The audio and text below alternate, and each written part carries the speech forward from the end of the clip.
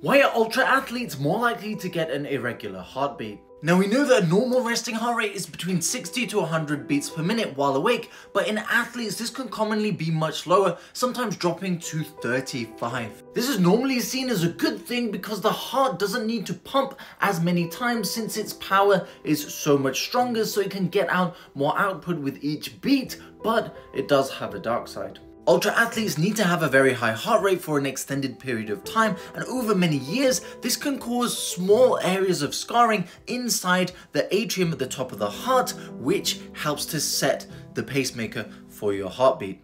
On an ECG, each one of these spikes is when your heart is beating, and as you can see, when it's normal it comes up very regularly. But ultra athletes are 2 to 10 times more common to get atrial fibrillation, which is when the heart rate is more irregular. You can feel that by checking your own pulse, as it can increase risks of stroke.